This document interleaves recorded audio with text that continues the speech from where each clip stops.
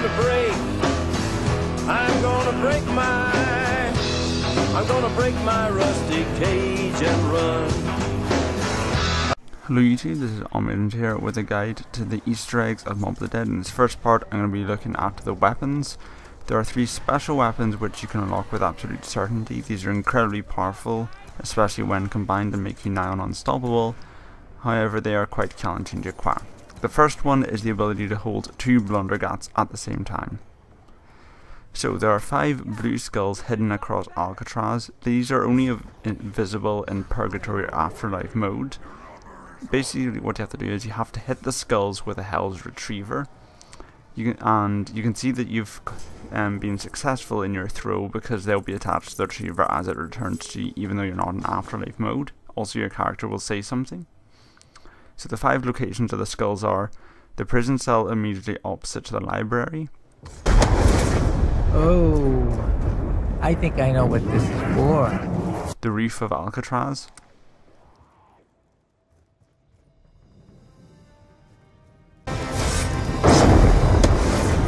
Hey, I got something here. The telephone post outside the warden's office. One of the stilts on the PhD Mule Kick Pier. Hey, I got something here. And a lamppost near Juggernog. We're gonna need this for sure. For the lamppost, the original discoverer of this trick and play the game recommends jumping from a position on the map, throwing it up to get to it, but when I was trying to do this, for the life of me, I could not do it at all. It just wouldn't work for me. So I prefer the alternative method, which is the gondola, where you take the gondola and you throw it down as you're passing over it. It's a much easier way to get the skull, but obviously because you're having to pay to use the gondola, it's an expensive mistake if you miss it. When you've collected all 5 of the skulls, go to the warden's office. Once you've entered, his desk will ignite and a free Blundergat will become available. Only one person can pick this up. Now, you can use this to get 2 Blundergats, because if before you do this, you get a Blundergat out of the random box and then upgrade it in some way, pack-a-punching it using the Acid Gat kit or possibly even both.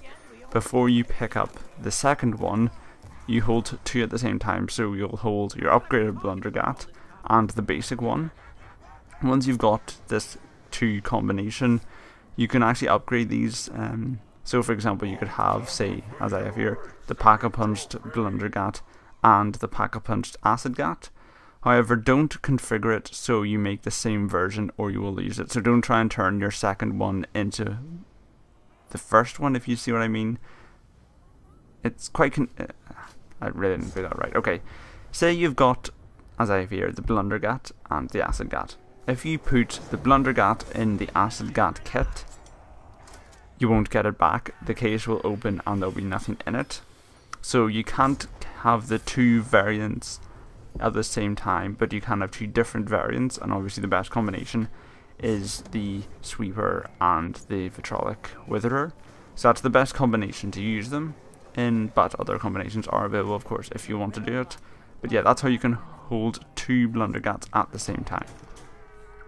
The second wonder weapon on this map is the Golden Spork. To do this, you must first assemble the plane, go to the Golden Gate Bridge and return.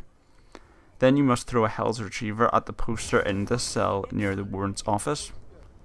Then you must go into Purgatory or Afterlife mode, enter the portal that appears after you have hit the poster and zap the spoon on the ground until you hear Samantha's laugh.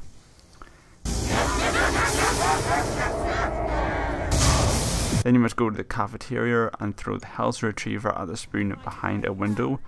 The warden will say a few things to let you know you've done this correctly.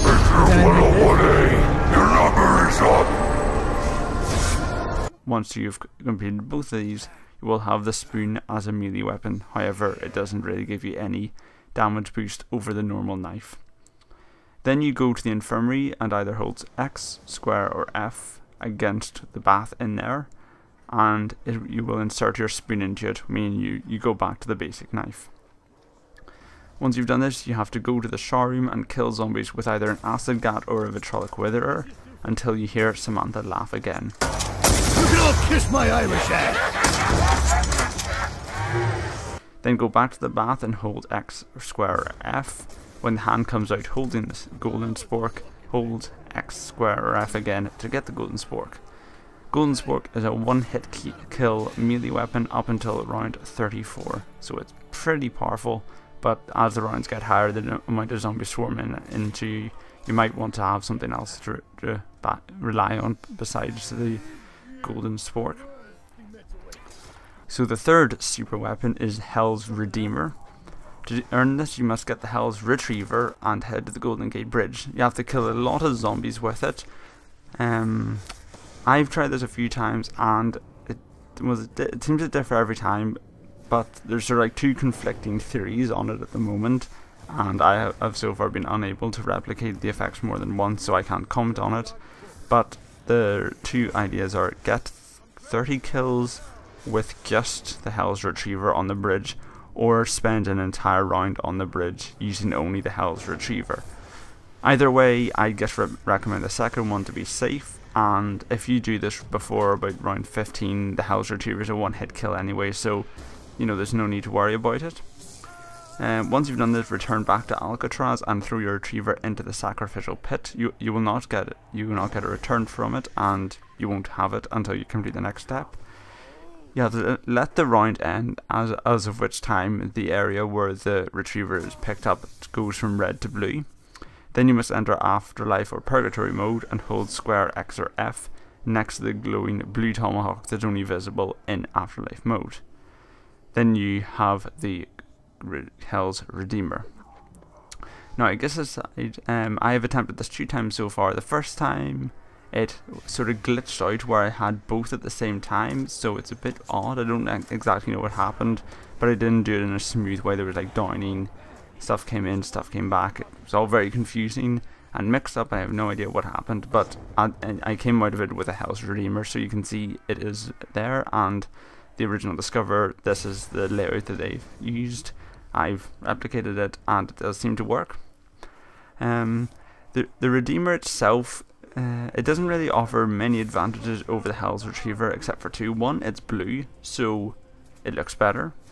Well, that's up to personal opinion, but I think it looks better just because it's unique. And also, when you have a Retriever, if you hold it down instead of throwing it, you can charge it 2 times to increase the damage.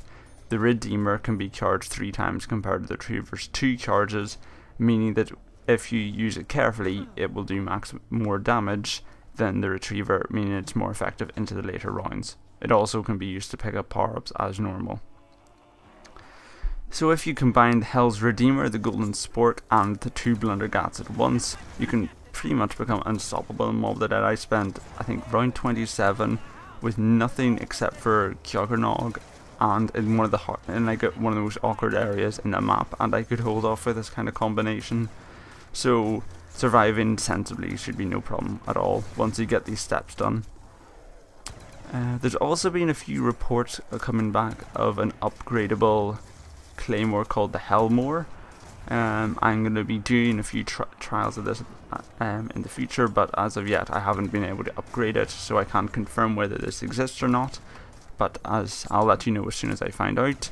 But there you go. I hope you use these tools to kill many zombies in Mob of the Dead. This has been Agent. Thank you very much for watching, and goodbye.